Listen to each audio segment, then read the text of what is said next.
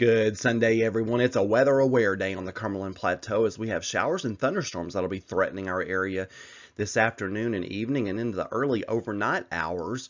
Some of those storms could be strong to severe, as you can see here on our daily weather map. A large threat area stretching from eastern Texas all the way into Kentucky and Tennessee, much of the deep south. I'll talk more about that in just a moment. Elsewhere across the country, strong to severe thunderstorms also threaten portions of the Oklahoma-Texas panhandle, stretching up into eastern Colorado. And elsewhere, just showers and thunderstorms as a very unsettled pattern has settled in. Look at our 5-day forecast, 50% chance for showers and thunderstorms today. If any storm forms this afternoon, let's be very weather aware for those. Those can really pack a punch when they're kind of all by themselves. Now tonight, 100% chance for showers and thunderstorms as a line of storms pushes through.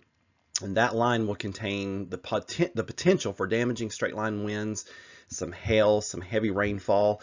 So we'll be mindful of that. Monday, just a 30% chance for morning showers. The rest of the day is looking good.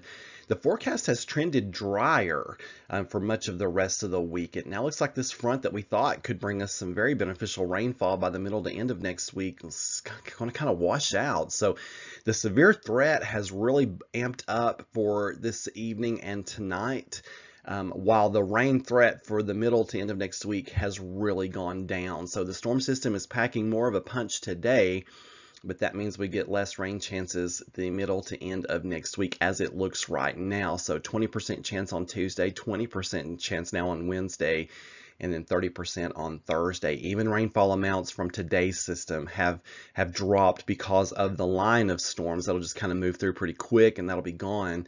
So our rainfall deficit is not looking to improve a great deal this week. It will improve a little bit, but not as much as we had hoped.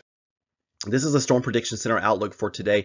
This is a bit of a surprising upgrade to enhance. I mean, we were marginal yesterday. That's the level 1 threat out of 5. Now we're level 3 out of 5. And I'm not sure that the strongest storms will threaten our area, but we'll just be mindful and know that that potential is there. And so we'll be weather aware, that is for sure. But as you can see, the threat area is quite large.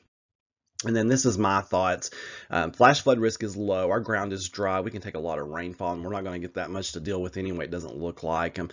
Depends on how much rain that squall line produces. Straight line winds, I have increased that threat just a bit, but I'm not quite ready to go to medium.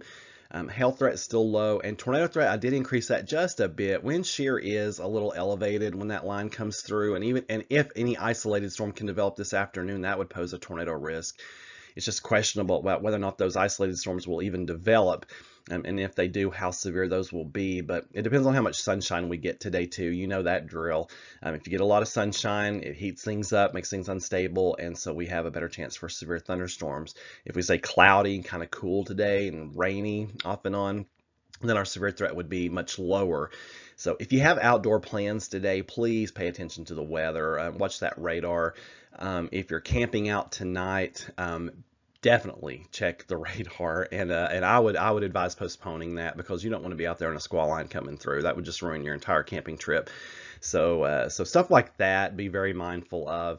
Other than that, I'll keep a very, very, very close eye on things, and I'll keep you posted. I'll probably post some updates this afternoon to let you know how things are evolving and seeing if our threat is increasing or decreasing. So I'll be right here watching it all and keeping you posted at meteorologistmark.com.